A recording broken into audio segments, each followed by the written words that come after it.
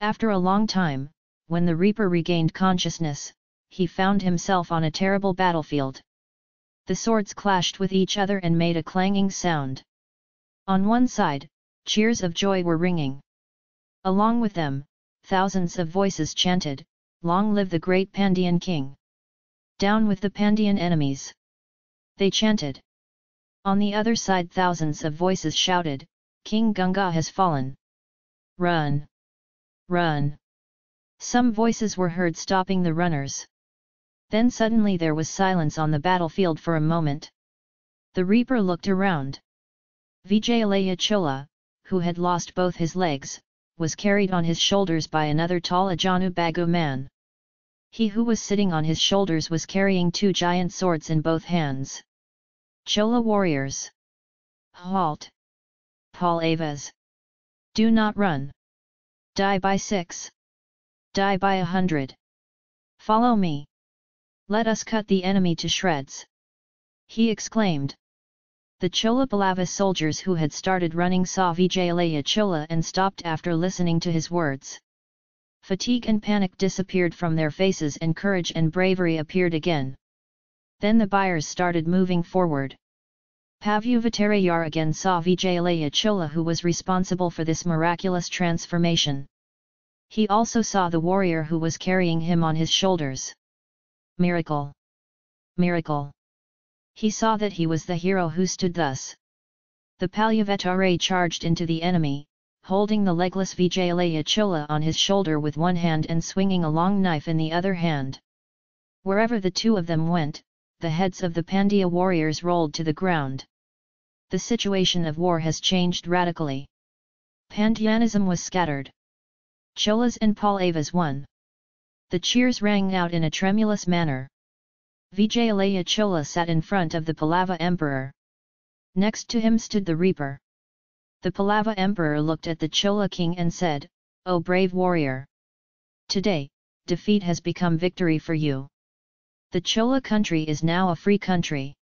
You and your valiant son Adatan and your descendants will rule the Chola country as free kings forever," said. Immediately, Vijayalaya Chola looked at Palyavataraya who was standing near him and said, "That's it. It is because of them that we got this victory. I appoint you as the general and general of the independent Chola country. Your descendants will also be generals and generals as long as they are true to the Chola clan," said. Suddenly there was a look of fierce anger on that face. The old Reaper saw this new Reaper. "O sinner! Traitor! Sandal! You axe-wielder who has come to destroy my clan!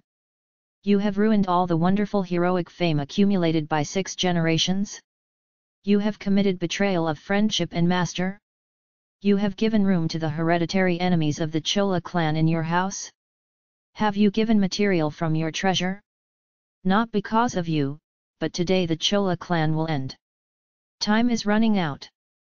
The amount of blame in the world will never change." He cursed. Tears welled up in the eyes of the cursed Punisher.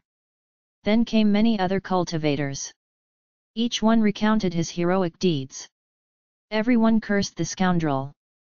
Then they all cursed together. "Chandala! You have committed treason and treason? You have ruined all the heroic fame we have earned by giving our lives. Why has your intellect gone like this?" they said. The Vandals disappeared. The Velirs of Kajumbalar and the Malay Amans of Thirukovalar came. They surrounded the lone Reaper. She. Are you human too? You boasted that you and your lineage have supported the Chola clan? What are you saying now? Have you become Yama to the Chola clan? Badaka! Where is your Pavishu?" They trumpeted and laughed. The Chola people standing in a crowd behind them began to throw stones and earth at the Reapers. At that time Emperor Sundara Chola moved away from the crowd and staggered on his weak legs. Malay Aman looked angrily at the Velirs and the others. "Sichi! What are you doing? Throwing stones and dirt at the valiant Palyavatarayar? You call him a traitor? Even if my clan and I perish because of the Palyavatarayar's treachery, let none of you blame him. Thanadakari! "Come with me to the palace," said. The crowd dispersed. Sundarachola also passed away. Only the younger brother Kalantaka Kandar stood in front of Palyavatarayar. "Brother! The emperor has so much faith in us. Can you betray him? Can we keep the female ghost who came to destroy his clan in our palace?" he said. Immediately he also disappeared. Vandiyathevan, Kanamaran, and the other youths surrounded the elder Pavatarayar. "Grey-bearded old man! Are you not only grey with desire? Are you ruined by female lust? What do the 64 sores on your body say now? Are they warts the prize of valor? Or worm wounds the wages of treachery?" After hearing that, they laughed merrily. The avenger tried to take out his costume sword to kill them. But the breaker is missing where it should be. At this time Kundave Prati came. She held her hand at the boys and stopped laughing. "Bata! Don't mind their game talk. Chase away the viper in their palace. All will be well," she said. They disappeared. Women from the Palyavatare clan started coming.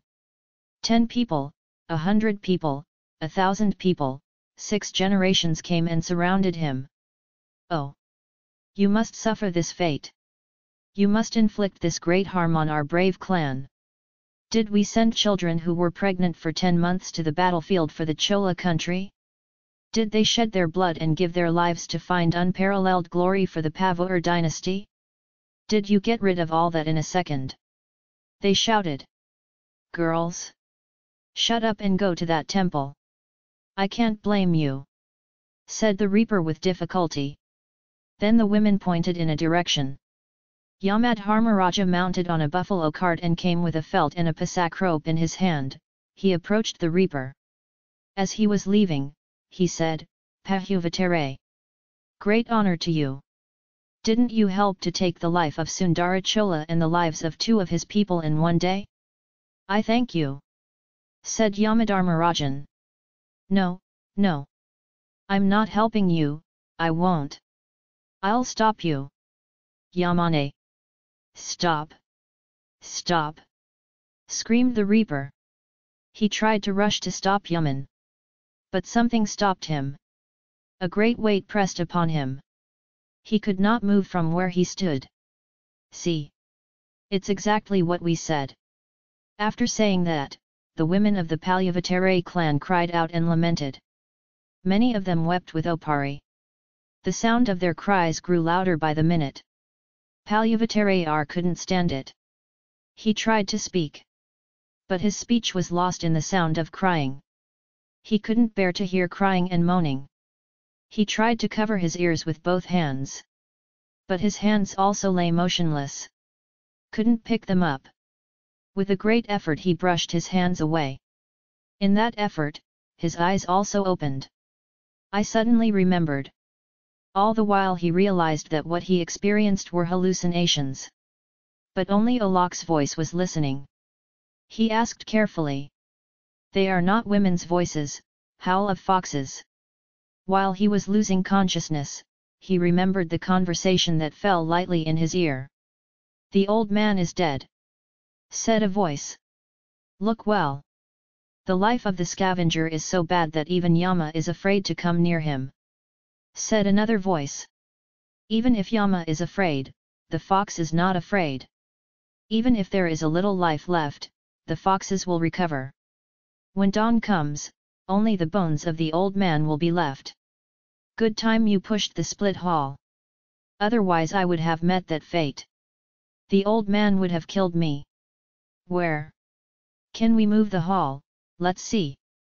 After a while, the magician said, "Not even a drop has moved. With one enemy's school army, we have planted Virakal for another. Enough laughing, come on. The boat is going to catch up and go down the river. Then we can't cross the castle." Remembering these words, Palyavatare examined his position.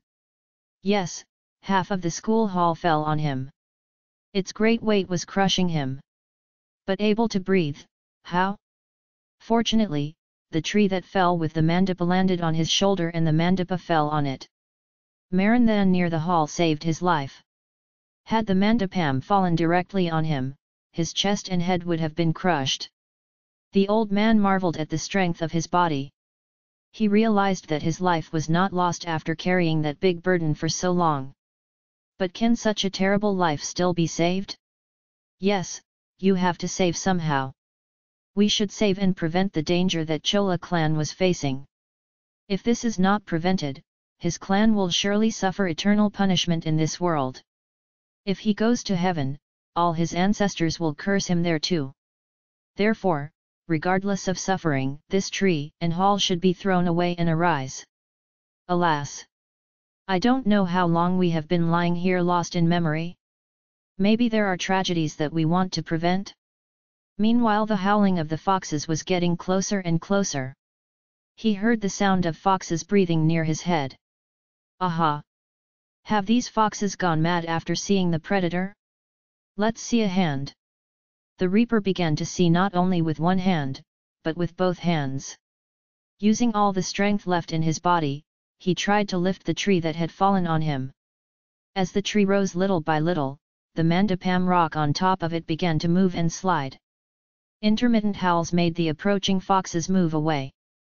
After trying for what seemed like an age, the tree and mandapam rock that had been holding him down moved a little further and freed him. He lay down for a while because of the strain caused to him by the effort. He sighed heavily. He looked up at the sky. The sky was clear because it was close to the hall and many trees had fallen in the storm. Now the dark clouds no longer cover the sky. Innumerable stars like diamond grains were visible. Light clouds obscured them for a bit and then opened up and were rapidly dissipating. Suddenly a strange star appeared in the sky in the northern direction and caught his attention. Damn! Domekachua, which had such a long tail a few days ago, has now become so narrow? At one end of the star was a pale smoke about a foot long. What is the reason why the tail, which even 10 days ago stretched across an angle of the sky, has become so narrow? He took his eyes off the sky and looked around. He saw that the foxes were not gone yet. There will be 10, 20, 50 foxes. Their eyes were shining like flames in the darkness of the forest. It seems that they were waiting for when the old man was going to die. Let go! Let go!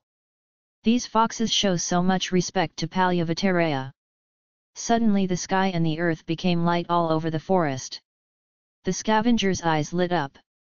It wasn't lightning, what else could it be? He looked at the sky. He saw a brightly shining torch traveling at an angle in the celestial circle. Its brightness dazzled his eyes. He closed his eyes for a moment and then opened them. The torch had dimmed, the light was getting less and less, suddenly it disappeared. It was dark as before. The farmer looked up at the sky again, wondering what this miracle could be. Short Domekato looked at the place where he was just before. Missing it there. Aha! Domekato has fallen. What is the meaning of this? What is the effect of this? It is a sign that something catastrophic is going to happen in the world. A sign of an accident to someone from the royal family. When the comet disappears, anyone from the royal clan will die. This is a long-held belief among people. There are those who say that there is no such thing. Its truth and falsity will be known tomorrow. Tomorrow? No. You will know today. The sky below is white. It's going to be fun. 3 horrific events are likely to take place in 3 places by tonight. Only we know the details of what will happen. We have the power to stop them. If he succeeds in preventing it, he has conquered even the omen that has fallen to Thamakthu. Otherwise, Pulavetare couldn't even think about it. Must be prevented. All the 3 belonging to the Chola clan should be saved. His first duty, most important duty, is to save Aditha Karikalan. If an accident happens to him, the blame falls squarely on his head. Therefore, you should immediately go to Kadapur beyond Kaladam. Before that, it is better to go to Gudanta and send a warning to Tanjore and Naga. And then, like fate, it goes away. That's all they can do. The scavenger tried to get up, The whole body ached. The place where the tree had fallen caused unbearable pain in the chest. A leg appeared to be broken. There were various injuries all over Thagam. The brave old man ignored all of them. He gritted his teeth and made a great effort to stand up. He looked around. Fortunately, the foxes waiting for his death had fled by then. When Dhammakata fell, they were scared and ran away after seeing the flood of light. He set out in a certain direction, in which direction the city of Kudantaya might be. He planted his feet firmly and started walking. The storm blew and trees fell all the way. It was a flooded forest due to heavy rains and landslides. Heedless of all these disturbances, the destroyer walked on. The turmoil of the soul made one forget all the troubles of the body. But time went on. He approached the town of Kudantai about 2 hours after dawn. He did not want to go to Madhya Pradesh of that city. If you see him in this sphere, people will come and surround him. They ask what? He will not be able to do what he wanted to do quickly and efficiently. Therefore, at the edge of the city, where there is no crowd, someone should be caught and sent to Tanjore and Naga. Then earn a vehicle and leave for Kadapur. Yes, he remembered the astrologer near the goddess Durga's temple. It is private territory and there are no other houses in the neighborhood. An astrologer is a suitable person, a man of good nature. Belongs to the royal family and the prime minister.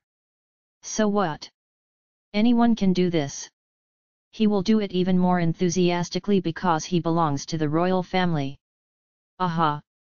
Whether the astrologer really knows astrology and whether there is truth in astrology can be tested at this time. Palyavetarayar approached the Aman temple and the astrologer's house. A huge tall tree in front of the temple was broken in the storm.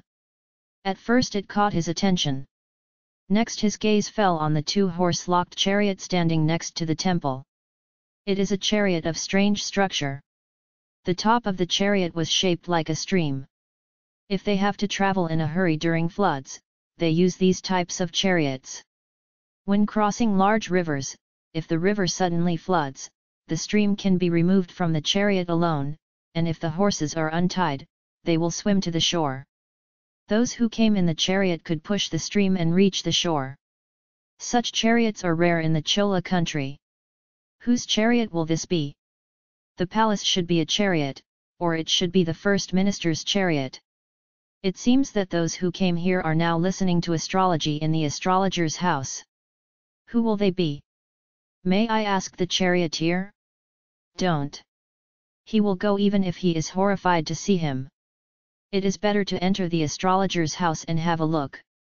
If whoever is there asks and buys this chariot, won't it be convenient to go back to Kadampur? When Pulavetarayar came to the astrologer's door, he heard female voices inside. Tossed it to the old man. Whose voice? Why? Aren't younger brats like squat voices? Why did she come here? At this time, should I come? The person who thought this way at first changed his mind immediately. So, if it's a younger brat, it's going very well. It was as if the fruit slipped and fell into the milk. If Kundava puts the matter in Devi's ear, it is as if his burden is lifted. If her father and brother were specifically told about the possible danger, then the shrewd girl would take precautions before she had to. Then he can return to Kadapur in peace. Isn't there his most important duty? When the astrologer entered the door of the astrologer's house, he was stopped by the same watchman we had seen earlier, the astrologer's disciple. He couldn't recognize him in the golem where Palyavetarayar was then. Stop! He stopped by saying that in a raspy voice. Palyavetarayar made a huff once and grabbed him by the neck and pushed him. The disciple fell down on the street with a small whip. Palyavetarayar entered the astrologer's house shaking the earth like a temple.